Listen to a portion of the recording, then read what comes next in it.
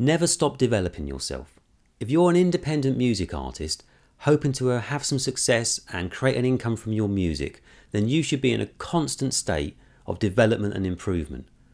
Think about the level of success that you currently have and the level that you're hoping to achieve, and then consider what it is exactly that's required to get you there. And remember, artist development is not just about your music and talent, but it also involves strategy, music business knowledge, release campaigns, and some self-reflection. So consider how a label develops an artist, and then think about how you're going to replicate all of this for yourself alongside the development of your music and talent.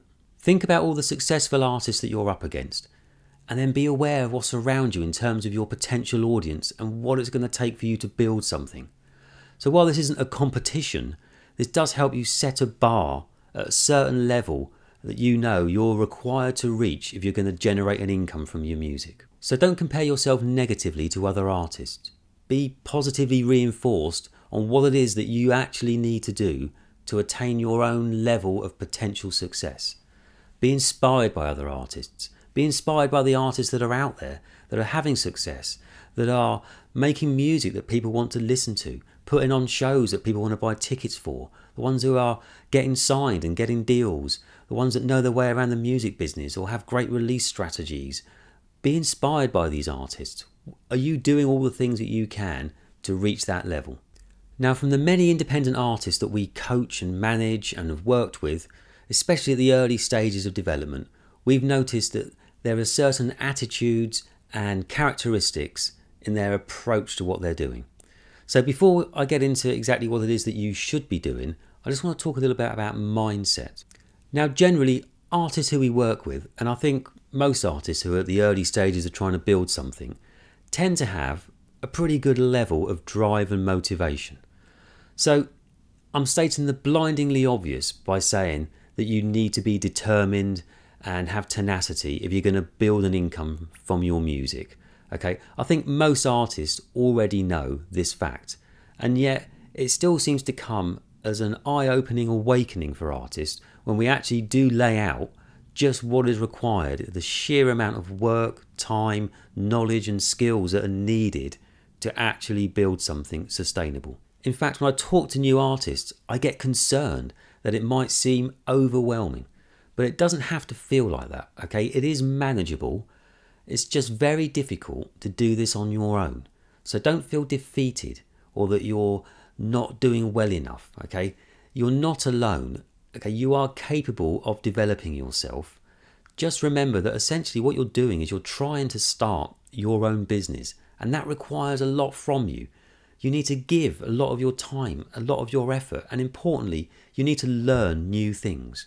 So let's just get one thing clear about mindset. Yes, I'm sure that you know that it's going to take motivation and determination to be successful, etc., blah, blah, blah. But it's really difficult when you are operating in isolation without others around you. You're outside of the music industry, you'd have no real feedback or guidance, you're not part of a community of artists and so on. It's very hard to know what it is that you don't know. And it is also really difficult to calculate your current level of success and to know what your real potential level of success could be. It can be very easy to think that you're working really hard, but to not actually question whether you're doing the right things. It can also be very easy to slip into comfort zones, and I can assure you that you will have blind spots to your strengths and weaknesses and your self-awareness. Okay, you may assume that your music is good enough and that your talent is developed enough to get you where you think you need to be, and that you're running good campaigns or that you know how to release music and promote yourself. You will become so used to just doing certain things in a certain way, creating your music in a particular way, performing and putting on shows in a certain way, releasing your music and promoting yourself in a certain way, that it's easy to become numb to what it is that you're doing or to how you could improve these things. I also find that some artists get concerned that by doing something different or new, that they may risk damaging what it is they've already achieved, or by trying something new and putting effort into new ideas, that they end up wasting time by doing things that didn't work out and that they end up taking a step backwards. So a key point of what I'm trying to express to you here is that to get yourself from your current level of success up to the next level of success is going to take some transformation from you. Okay? If you do not transform yourself, then it's highly unlikely that your circumstances will transform. So you may be working really hard and you may even be over-focusing on certain things, or you're worried about the risk of changing certain things. But by not undergoing any transformation, you are already at risk of just standing still and going nowhere. So you need to push yourself in all areas of development. Okay, so if you've not had any success yet, you don't really know for sure what areas it is that you're supposed to be developing. So you therefore have to assume that you need to improve everything. So this is your music, your songwriting, your tracks, your recordings, your music business knowledge, your strategies, all of this kind of stuff.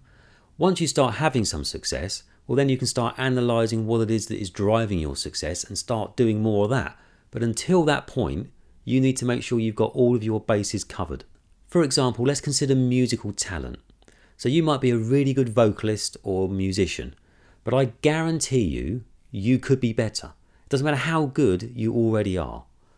There's a really famous quote from a successful musician, I think he was a cellist, and when he was quite old, he was in his 90s, and he was asked, why does he bother to still practice? And he replied, because I think I'm starting to make progress. So be honest with yourself and look me in the eyes and tell me that you don't honestly think that you've got some areas for improvement.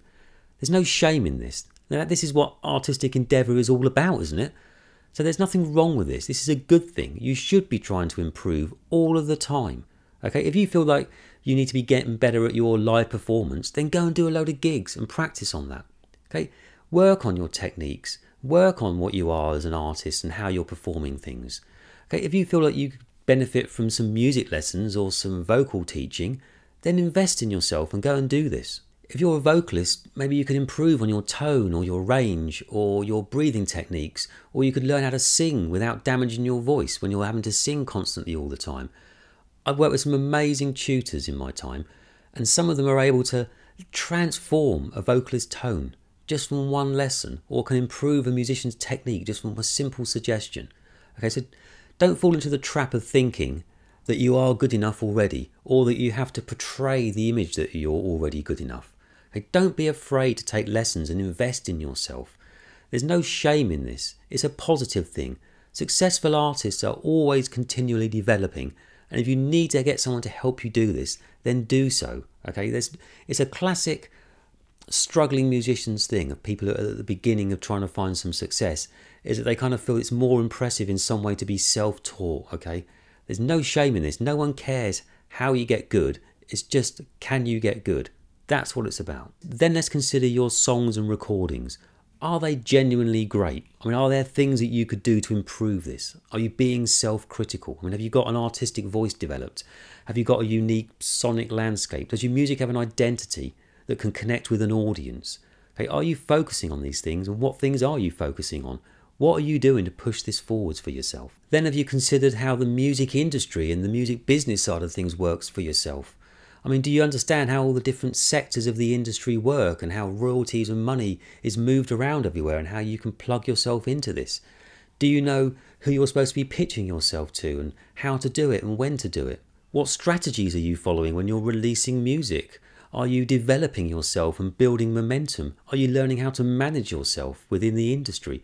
Are you looking at successful artists and thinking, how are they doing all the things that they're doing and how can I replicate these things for myself? So are you finding out about all of these things, and are you learning to improve? Are you investing your time and your money to improving your knowledge and skills? This approach to constant development is what's needed. So maybe you are good enough at certain things. Maybe you've got good music, but you don't know how to turn that into a music business. Or maybe you've got really good marketing strategies and you're quite good at promoting yourself, but your music's just not quite developed enough for you to be able to cut through. There are all these factors that you need to keep your attention on, and you need to keep working on all of them until you begin to get some traction and some momentum.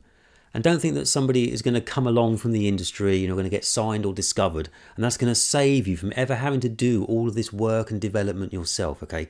Yes, occasionally that might happen to somebody, but for everybody else, for most artists, you need to adopt this much broader strategy. So stop thinking that success is something that eventually comes to you, and instead always be developing yourself towards it. Thanks for watching. I hope you found that useful. Please don't forget to like and share. We really do appreciate it, and we'll see you next time.